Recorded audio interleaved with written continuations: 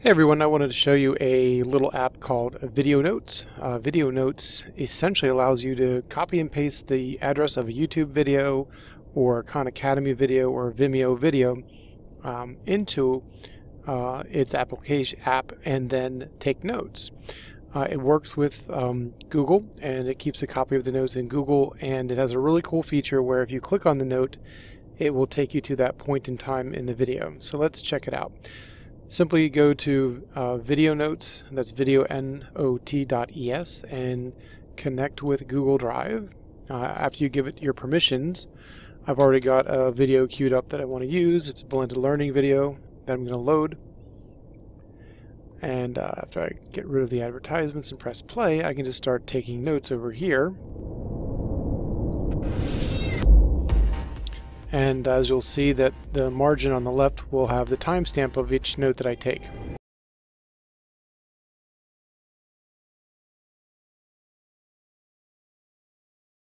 Okay, so as you can see, as I took the notes, there's the time of each of the notes when they occurred in the video, so I can just click on any line and it will take me back to that part, and I can re-listen to that.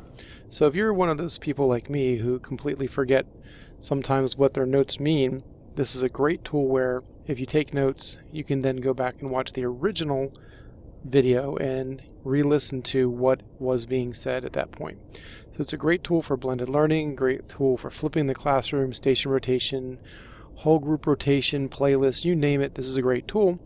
So once you're done, you just kind of click it to give it a new name. Let's call it Blended PE. And save.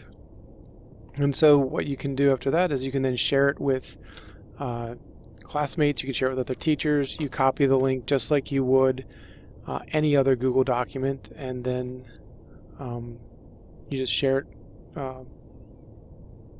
as normal. The other thing you would want to know is that in Google Drive there will be a video notes folder which will store all of your video notes that you can then access. And again, I can share them just like a regular Google document, copy the link, add people's names to the addresses, and then send them a copy of it.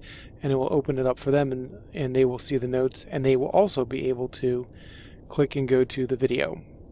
So it's a great tool. I suggest you check it out if you're doing any kind of blending in your classroom or any kind of flipped learning.